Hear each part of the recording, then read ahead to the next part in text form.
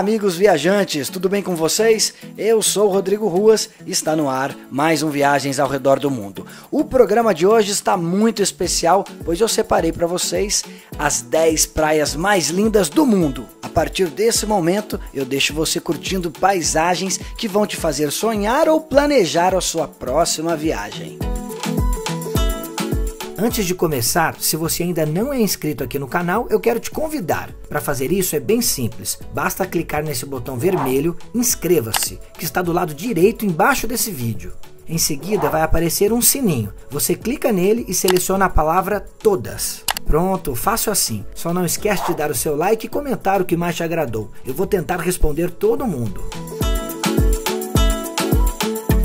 Imagine só o paraíso. Imaginou? Ele provavelmente se parece muito com Maldivas, pois está aí a nossa primeira parada. Localizada no Oceano Índico, o arquipélago conta com mais de 1000 ilhas e está no topo da lista de lugares que todos sonham em visitar pelo menos uma vez na vida. E não é à toa, o lugar é conhecido por suas praias de águas cristalinas, belas lagoas azuis e pelos seus extensos recifes. Seja no conforto de um resort 5 estrelas ou nas pousadas habitadas pela população local, as Maldivas encantam o mundo com sua beleza.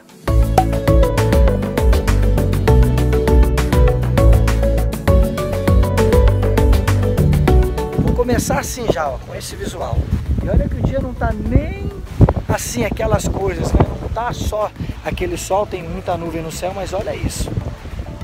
Ou seja, primeira dica, não precisa estar aquele sol, sabe, perfeito, aquele dia perfeito pro mar ficar assim, ó, uma piscina, aquele azul lindo, né?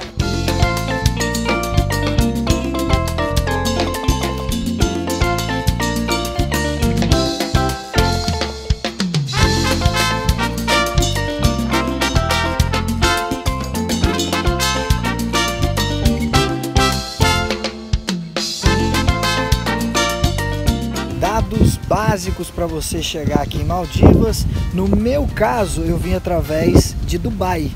Então saí do Brasil, São Paulo, Dubai, voo direto, tem pela Emirates, mas também você pode fazer via Europa, para Dubai no caso. E para Maldivas, eu vim de Dubai, né? Então você também pode fazer a mesma coisa, sair do Brasil e ir para Europa, Europa, Maldivas.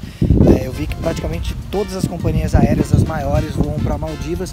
É um aeroporto bem movimentado, é pequenininho, mas eu vi assim, praticamente todas as grandes voando para cá. E para chegar até aqui tem um transfer, só se chega de barco, tá gente?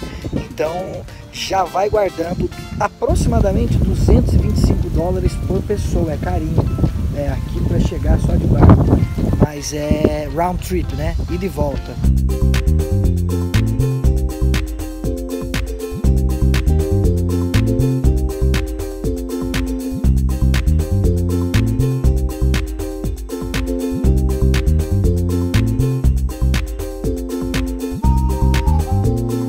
Esse é um hotel para adultos, então só maiores de 18.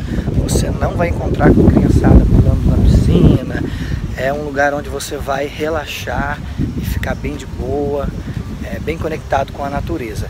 Tem do outro lado uma ilha, que aí sim tem criança. Então a gente que está nesse hotel tem acesso a outra ilha que fica em frente, tem um balanço bem bonito lá. Quando eu digo lá na outra ilha, dá para ver outra ilha daqui. E tem um transfer que te leva a todo momento até meia-noite, de 5 em 5 minutos.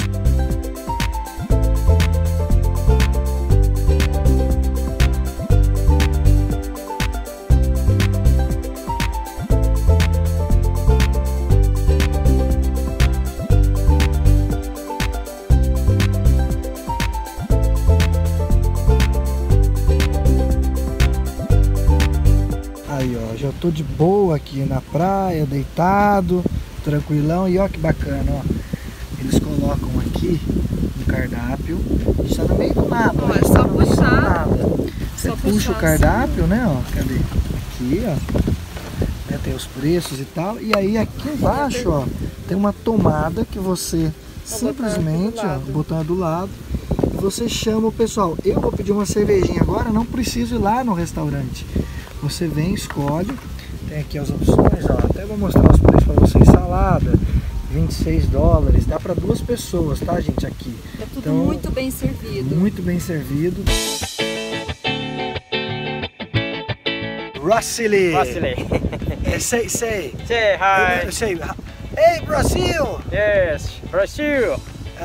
Say, glória a Deus. Glória a Deus. Ah, é.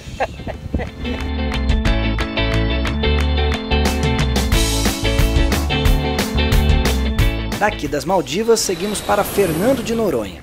O lugar mexe com o imaginário de muitos brasileiros, pois aqui encontramos algumas das praias mais bonitas do Brasil. Pertence ao estado de Pernambuco. O conjunto, que tem 21 ilhas, está localizado no Oceano Atlântico. E para chegar até aqui, só existem voos diretos saindo de Recife ou Natal. Então, se você vem de outras cidades brasileiras, é preciso fazer pelo menos uma conexão em um desses aeroportos. É importante ressaltar que todos os visitantes devem pagar uma taxa ambiental de R$ 68 por dia durante a sua estadia aqui na ilha. E é também necessário pagar uma outra taxa de preservação de R$ 99 referente ao Parque Nacional Marinho, que vai permitir a sua entrada nas principais atrações da ilha por 10 dias.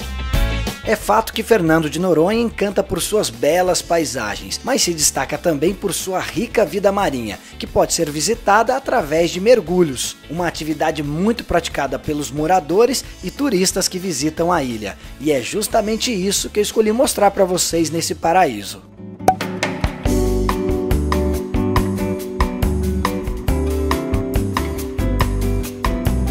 Eu vi os mergulhadores aqui dizendo que tem até gruta hoje, umas coisas mais elaboradas. O que a gente vai hoje é só uma gruta mesmo, a gente entra e já sai. Nunca vai ficar breu total, não dá continuidade, tem uma hora que tem a parede, então a gente sempre está vendo a saída da caverna.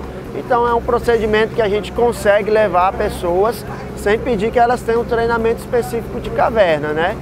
E o segundo ponto de parada? O segundo ponto a gente vai fazer aqui na laje dos Dois Irmãos. É uma laje que normalmente a gente tem bastante tubarão. Bora!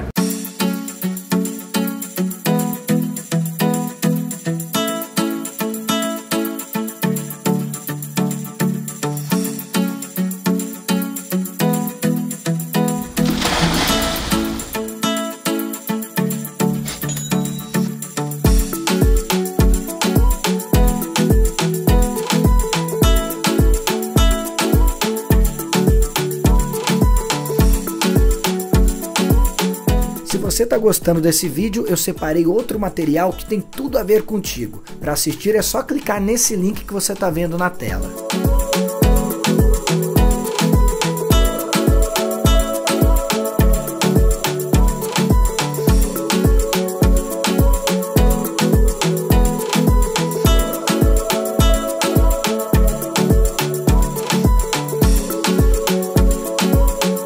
Primeiro de tudo, quero te agradecer, Tobias, por essa experiência maravilhosa. O que eu tiro de tudo isso é que quando a gente volta aqui para cima, a minha sensação é de que, como tudo é perfeito, o ser humano é que dá uma estragadinha, porque lá embaixo você vê tudo funcionando, o ecossistema é intacto, né? A coisa é tão maravilhosa, né? Daí a importância também da preservação ambiental, da gente cuidar do nosso planeta, olhar para o nosso planeta de uma forma diferenciada. E quando a gente volta de lá de baixo, eu tenho essa impressão de que a gente precisa cuidar melhor do que temos aqui em cima, né? Exatamente. A gente tem aqui, graças a Deus, na ilha, né, uma diversidade bem grande, ainda é bem preservado, mas os oceanos hoje em dia já estão sendo assim bem devastados. Você tem áreas que, né, tem bem pouco peixe, e a produção de plástico também no mundo é muito grande. Isso é uma das piores coisas assim pro oceano, né? Então acho que é bom você também levar essa imagem do fundo aí para as pessoas, para ver e realmente se conscientizar. Você mesmo mergulhou aí com tubarões, né? Hoje foi show de bola, conseguimos ver um tubarão martelo também. Eu queria falar disso aí, que eu tô me formando, mas com o a mais, né? Eu já estou aqui bastante tempo, eu só tinha visto uma vez, hoje foi a segunda, né? Então é bem raro mesmo. E nessa parte mesmo, até para você fez um mergulho, viu que é bem tranquilo, desmistificar o tubarão também, porque todo mundo acha que o tubarão é um animal aí agressivo e você fez mergulho ali hoje em torno de 4, 5, às vezes tubarões que a gente estava junto ali e vê que são animais bem tranquilos, né? Bom, vamos fazer um resumo dos animais que a gente viu durante os nossos mergulhos e foram muitos. A raia, vimos também tubarões, que foi o lixa, o bico fino, bico né? fino E o martelo. E o martelo para coroar, sem contar com o polvo, lagosta. Meu irmão, Olha, queria te agradecer espero que tenha gostado. Por essa aula. É uma aula não só de mergulho, mas é uma aula também para a vida da gente.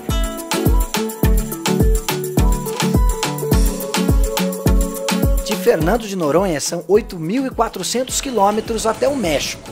Nossa próxima parada. As Marietas formam um grupo de pequenas ilhas completamente desabitadas. São protegidas da caça e da pesca pelo governo mexicano, ou seja, a riqueza da fauna impressiona. São quase 100 espécies de pássaros que habitam o arquipélago. Já no mar, é possível ver golfinhos, arraias, tartarugas e até mesmo as maravilhosas baleias jubarte. E é justamente aqui onde encontramos um dos principais cartões postais do mundo, a famosa Praia Escondida. Para chegar até esse paraíso é preciso pegar um barco em Punta del Mita, na praia do Anclote, e o trajeto dura cerca de 20 minutos. Sem dúvida, a expectativa é grande para conhecer uma das paisagens mais lindas da Terra, e é claro que eu te levo comigo em mais essa aventura.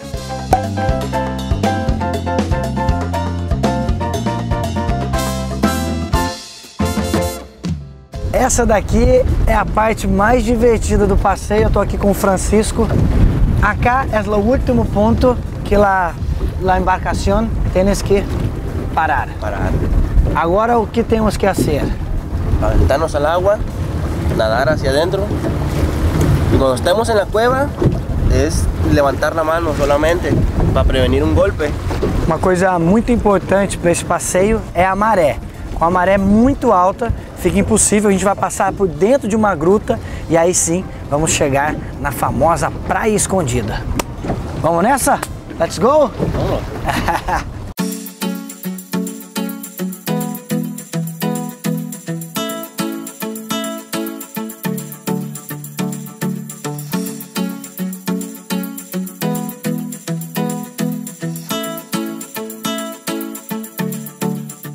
Agora a parte um pouquinho mais complicada, que é passar pela gruta, sempre com a mão pra cima, para não bater a cabeça.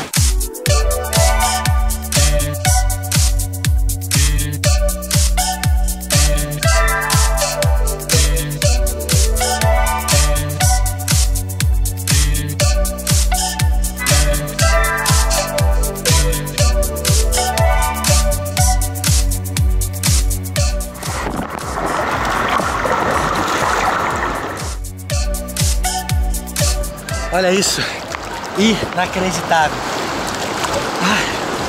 Olha isso daqui, meu povo.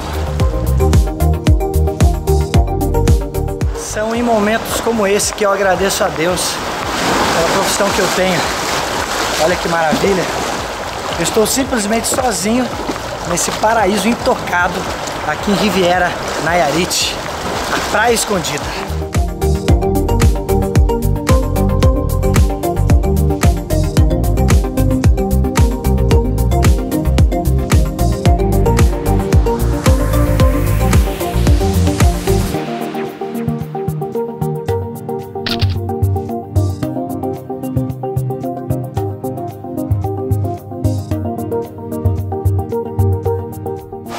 Como tudo que é bom dura pouco, alguns turistas já chegaram, vocês podem ver.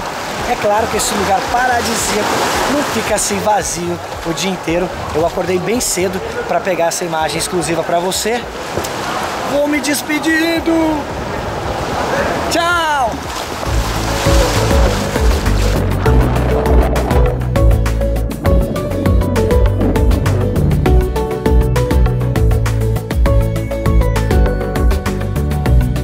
Nossa próxima parada será numa ilha caliente do Caribe, na pequena Aruba. Esse é sem dúvida um lugar perfeito para passar as férias, com praias serenas, quase sem ondas e recheada de ótimos hotéis com belas vistas para o mar. Aqui você também vai encontrar uma noite bem animada. Aruba é uma mistura da antiga colonização holandesa com a grande presença de turistas norte-americanos. Para chegar a esse paraíso não existem voos diretos saindo do Brasil, por isso é necessário fazer escalas em cidades como Bogotá, Panamá ou Caracas. Pela praticidade, eu resolvi me hospedar na região mais central da cidade, em Oranjestad. Uma das vantagens do hotel que eu escolhi é que ele tem uma ilha privada e é oferecido aos seus hóspedes passeios gratuitos. E você sabe que ilha é essa? Estou falando da famosa Ilha dos Flamingos. Mas não se preocupe, mesmo que você esteja ficando em outro hotel, é possível visitar esse lugar. E aí, bora conhecer esse lugar paradisíaco?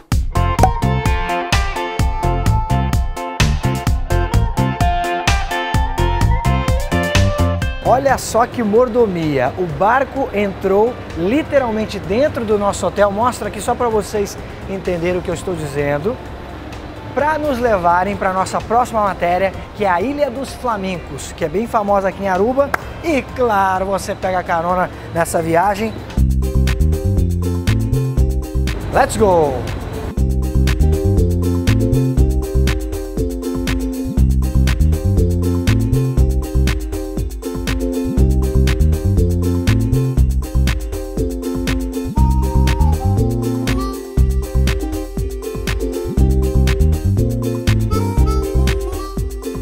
Tá aí os flamingos, que são as principais atrações aqui da praia, e realmente eles são lindos. Agora o que eu tô reparando, eles têm um equilíbrio, porque estão de uma perna só, esses dois. Aquele ali já desceu a perna, não sei por qual motivo, mas deve ser uma posição de descanso, por incrível que pareça. Olha que bacana.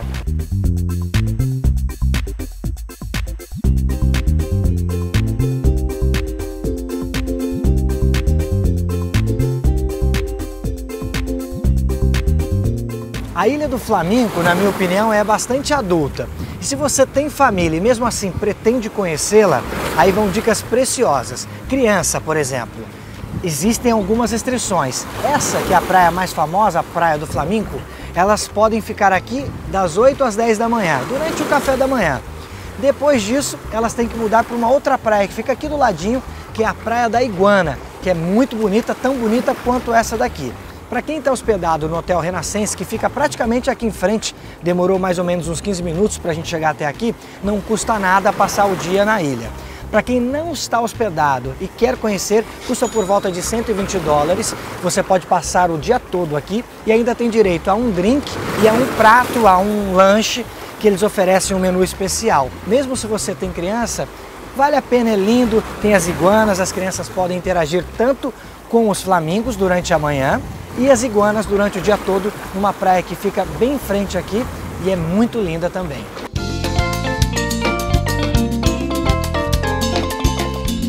O pessoal da produção já me entregou uma ração que eles vendem aqui a porção por 25 centavos. E aí você vem aqui e oferece para ver se alguém quer. Vamos ver se eles já estão satisfeitos, porque agora já é mais ou menos 3 da tarde. Então eu imagino que não estejam com fome. Vamos ver se esse aqui se interessa comer alguma coisa. Opa! Ah, ó, vaza do meu caminho.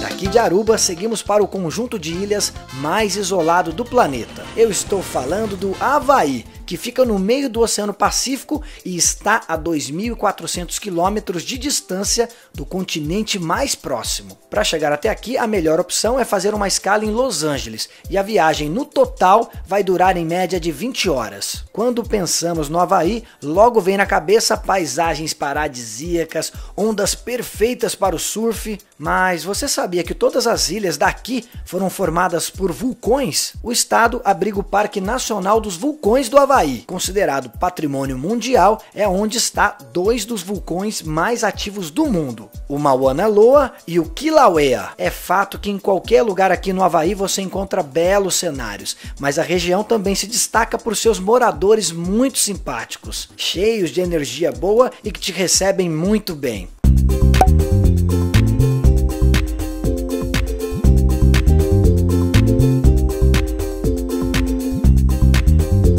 Estou no Kamauana Luau. Kamauana Luau ele acontece todos os dias, exceto nas quintas e sábados.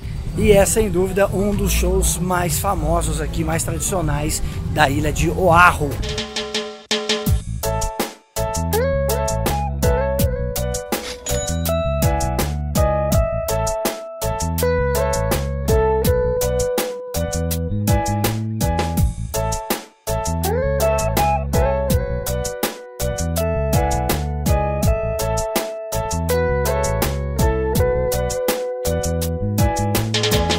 Aqui rolando aula de ukulele, aquele violãozinho tradicional do Havaí.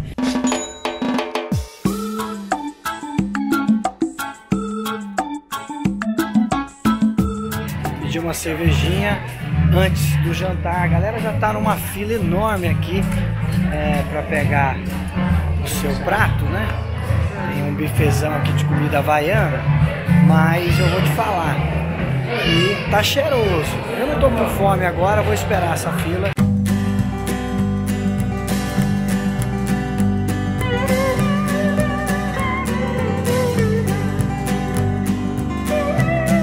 E agora é o momento em que a criançada aprende a dança hula-hula. Tá todo mundo lá no palco, ó. Keep your head up and right, left. Smile for the cameras, right and left. Now have fun with the motion. Here we go. Family, this is the hella motion right here. I think they're doing...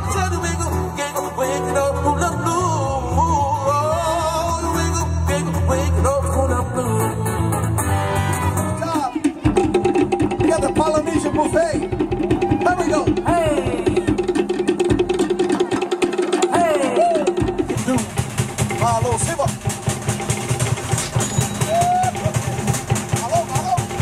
Salmon helicopter. And a salmon. Final de luau havaiano. Quero dizer pra vocês que eu tô assim, ó, de boca aberta. Foi muito legal, comida boa, música boa. É uma imersão na cultura dos havaianos. E não só dos havaianos, porque esse é um povo que vem da Polinésia. Então aqui você tem dança desde a Nova Zelândia, o Haka, né, que tem a mesma origem, até da Indonésia, né, lá de Bali. Então, super recomendo. Começa cedo, por volta de 5h30 da tarde, e termina por volta de 8h30 da noite. É um jantar familiar, romântico e ao mesmo tempo divertido. Tem muita risada, então vale a pena conferir, independente se você está em casal, está em família ou sozinho, porque estar aqui no Havaí e não fazer um luau havaiano, meu amigo, aí é como ir a Roma e não passar lá no Vaticano e não ver o Papa. Então anote aí na sua agenda. Nossa próxima parada será em mais uma praia brasileira que eu incluí na minha lista. Estou falando de Jericoacoara, mais conhecida como Jeri, que fica escondida no paradisíaco litoral do Ceará. Perdida no tempo, a rústica vila de pescadores conserva até hoje os seus costumes. Suas praias foram consideradas uma das mais belas do mundo. Para chegar até aqui, você pode pegar um voo até o Aeroporto Internacional de Fortaleza, que dá cerca de 300 quilômetros de distância, e depois completar o trajeto de carro ou de ônibus. Em algumas épocas do ano existem voos diretos para cá, por isso vale a pesquisa. Caso você escolha ir de carro, a minha dica é que alugue um automóvel mais alto e, se possível, 4x4. Para se precaver no caso de alguma tempestade de areia aconteça. Outra opção via terrestre, e na minha opinião é a mais interessante, é contratar uma das várias empresas que oferece o traslado entre as cidades. O destino é famoso por suas dunas douradas, mangues, lagoas de águas transparentes e um inesquecível pôr do sol. O passeio de buggy ou quadriciclo é bem tradicional por aqui, além de ser uma ótima forma de interagirmos com todas essas belezas naturais. Então apertem os cintos porque eu te levo em mais um passeio inesquecível.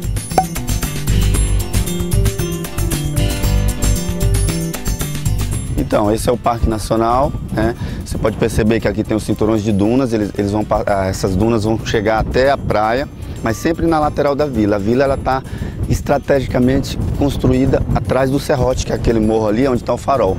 Então, como o nosso vento é leste, ele vai sempre jogar as dunas para dentro, mas o serrote ele protege a vila. Quantas horas é esse passeio do lado leste que a gente vai hoje, né? Leste, exatamente. Esse passeio ele pode ser feito em 3, 4 horas ou até 7. Hoje a gente vai fazer um pouco mais, que a gente vai querer mostrar um pouco mais do que tem além do comum, do passeio tradicional. A gente inclui a Praia da Barrinha, que é uma vila de pescador, uma proposta diferente do tradicional, mostrando uma exclusividade a mais, para o cliente ter uma diferença no passeio. Porque a gente é chique, meu filhoso, Alchemist Club. Eu queria entender um pouco desse conceito, onde nós estamos. A gente ainda continua dentro da reserva? A gente está na área de preservação, mas não dentro do Parque Nacional, né? Existem regras aqui também. E aqui a gente está no Alchemist Club, né? Foi uma estrutura na margem da Lagoa do Paraíso, porém a lagoa, ela não é só essa estrutura. A lagoa ela tem 8 quilômetros de lagoa, com várias estruturas mais simples, menos requinte. Porém aqui é uma estrutura mais requintada, mantendo assim o rústico, claro, né? Isso aqui lembra muito Mykonos, Ibiza na Espanha, exatamente. Voltada a essa estrutura diferenciada aí. Como é o nome? Isso é lagoa? Isso é uma lagoa com água de chuva, né? Ela fica um pouco mais seca, nessa época ela está baixando, mas a partir de janeiro, com a chuva, ela já sobe mais uns 20, 30 metros mais ou menos acima. Mas ela é permanente, essa parte principal dela, então, aqui é o poço, né? Ele nunca seca mais do que isso. Então aqui a parada é mais ou menos de 1h30. Eu coloco 1h30, 2 horas, depende do tempo que o cliente quer ficar, ele pode curtir, relaxar um pouco no contrafluxo.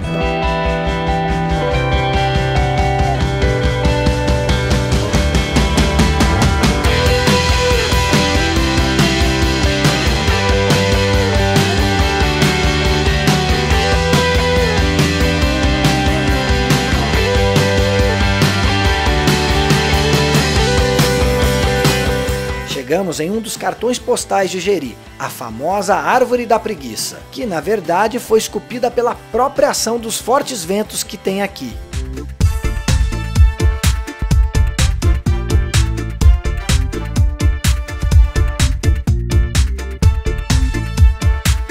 Depois seguimos para a Pedra Furada, o ponto turístico mais fotografado do estado, onde eu tive a chance de completar o dia com um maravilhoso pôr do sol.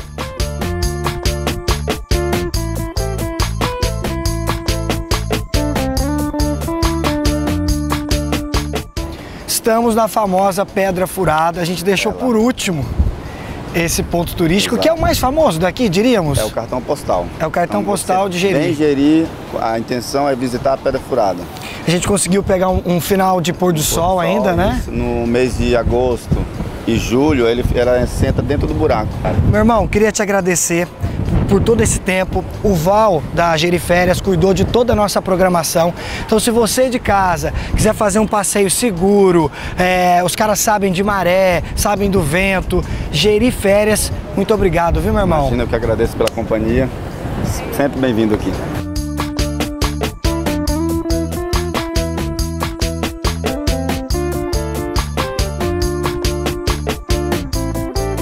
Daqui de Jericoacoara, nós cruzamos o mapa e seguimos rumo à Grécia. Dentre as várias ilhas, eu escolhi uma das mais charmosas do mundo. Sejam bem-vindos a Santorini. Entrevista com o nome, Santorini. Santorini. O que significa Santorini? Santa Paz. Santa Paz. Irini significa paz. Você estava me dizendo que, na sua opinião, esse é um dos lugares mais bonitos do mundo? Na minha opinião, sim. Aliás, eu não conheço todo mundo, mas meu coração diz que aqui é o lugar mais bonito do mundo.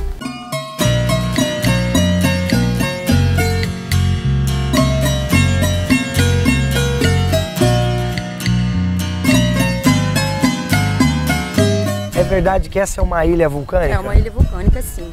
O vulcão está ali. Houve uma explosão muito forte em 1600 a.C.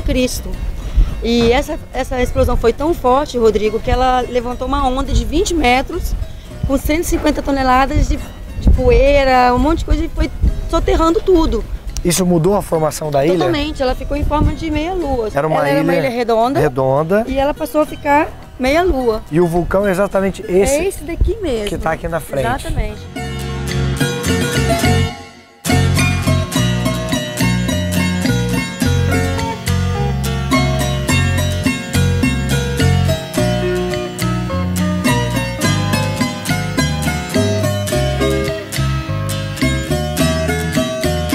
Estamos na igreja Panagia Pratsanats, um dos pontos de encontro. Você vê que está cheio de gente aqui, porque o pessoal procura se encontrar aqui para dar início a essa maravilha que é a ilha. Agora nós estamos indo para o castelo. Vamos lá.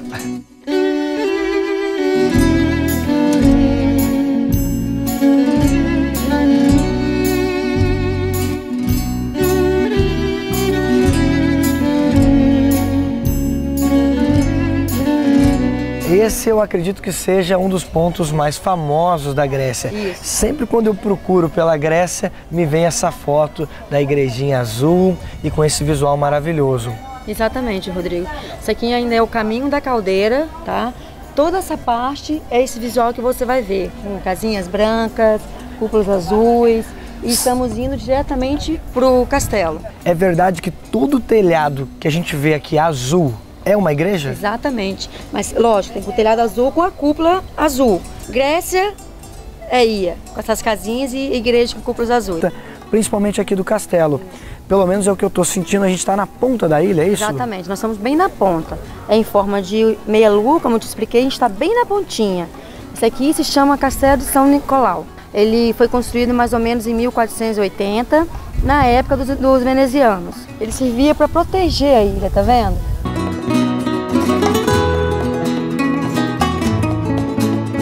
Combinação que faz de Ibiza ser a capital mundial das festas. Para chegar até aqui não existem voos diretos saindo do Brasil e o mais comum é fazer uma conexão em Madrid ou Barcelona e de lá voar por mais um.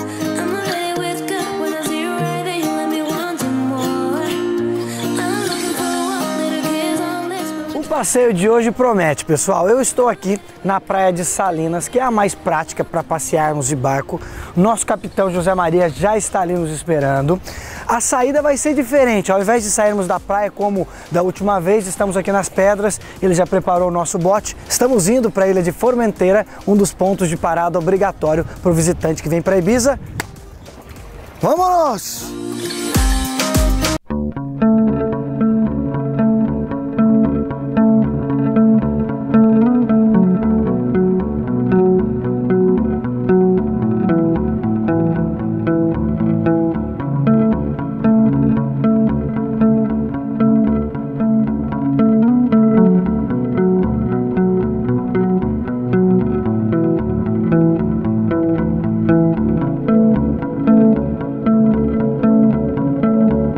De 30 a 40 minutos. Más o menos. Más o menos, sí. ¿Lo tiempo es siempre así acá en Ibiza? Sí, sol? el tiempo es siempre muy estable y solo al año solo son 40 o 30.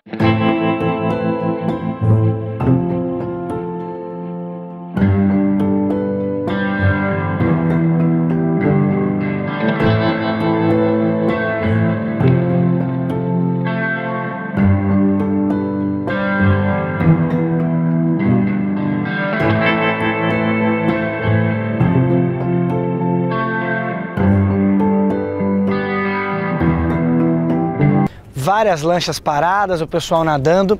E o bacana é que, se vocês perceberem, existe uma pequena extensão de areia que divide o mar. E é claro que eu vou, ó, cair para dentro d'água.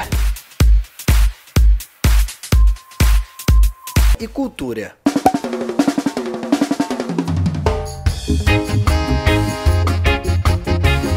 Hoje eu acordei bem cedinho para levar vocês para fazer um passeio que não pode ficar de fora aqui em Barbados, que é um passeio de catamarã por essas lindas águas cristalinas e, claro, você vai comigo aqui na frente. Vamos lá!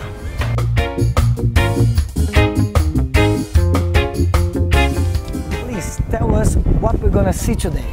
Okay, we're going to go around into Carlisle Bay, which is one of the best beaches here.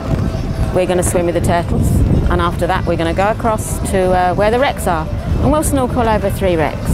Oh, 3 wrecks. 3 wrecks. Are we going to be able to jump and swim? Yeah, you can jump and swim, and the turtles are going to swim around quite naturally, and they'll be happy to swim with you.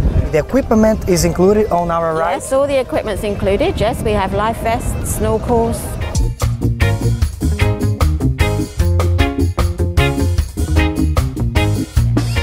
Everything is included. Food, drink also? Yes, we have... É agora, e essa praia fica em Israel, um local com muita história e que tem um grande valor afetivo para mim. Eu estou falando do Mar Morto, que fica localizado no Oriente Médio, entre os territórios de Israel, Palestina e Jordânia. E para chegar até aqui é preciso fazer pelo menos uma conexão na Europa. O local definitivamente desperta a curiosidade de muitos turistas. E sem dúvida, essa é uma experiência única em meio a uma paisagem inesquecível. E é justamente por isso que eu a incluí nessa lista tão seleta.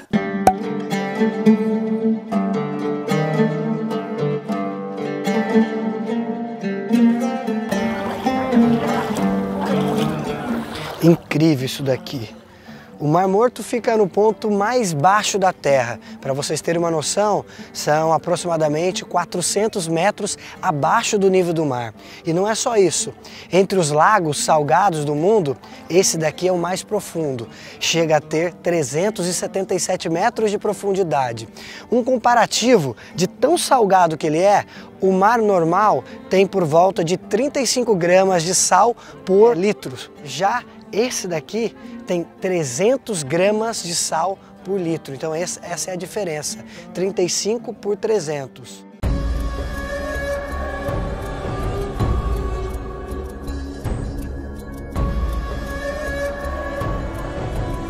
E o nome Mar Morto é justamente pela quantidade de sal nele existente. Não há nenhuma vida marinha que resista a tanto sal. E a flutuação ocorre porque a água salgada é muito mais densa que a água doce, porque nela existem vários minerais dissolvidos. E é claro que eu vou aproveitar esse momento único na minha vida para fazer essa flutuação que é tão tradicional. Boiando assim muito. Eu tô com metade do corpo para fora. Sensacional.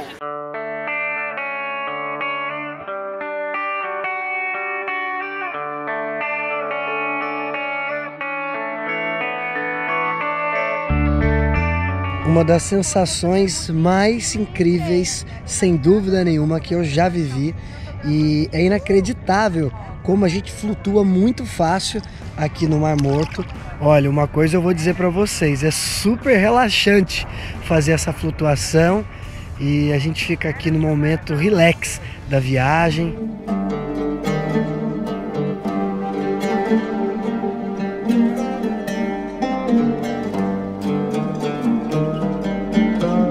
E já que estamos começando a falar da retomada do turismo mundial e principalmente aqui dentro do Brasil, eu espero que o programa de hoje tenha sido não só fonte de inspiração, mas também de conhecimento e que ele te ajude no planejamento para sua próxima viagem.